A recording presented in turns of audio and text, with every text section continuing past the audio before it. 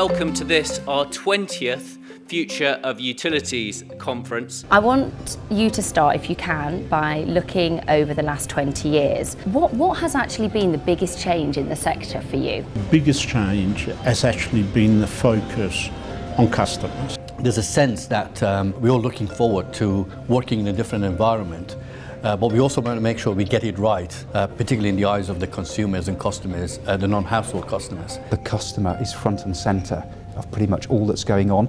And I think that needs to drive change within organisations in terms of thinking about what these businesses are doing. How do they communicate what they're doing? We're in sort of the last hurdles of being able to physically start those changes.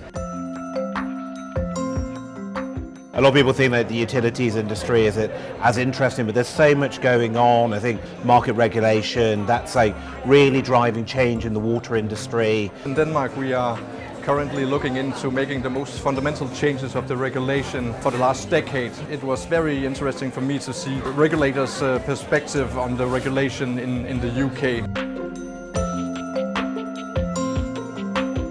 What is going to be the biggest challenge in the next 10 years, do you think? Making sure that the networks are not accused at any time of actually hindering that move to a low-carbon economy. Large-scale power generation is diminishing as part of the overall mix, and I think people are feeling more connected with energy. That's changing the dynamic. Customer expectations are increasing from service point of view, from cost point of view. Affordability has become a big issue for the customers, and we have to respond to that. Provided we work together and we work on the common goal and the common objective of making sure we have safe, reliable, low carbon, affordable energy for people, we will be successful.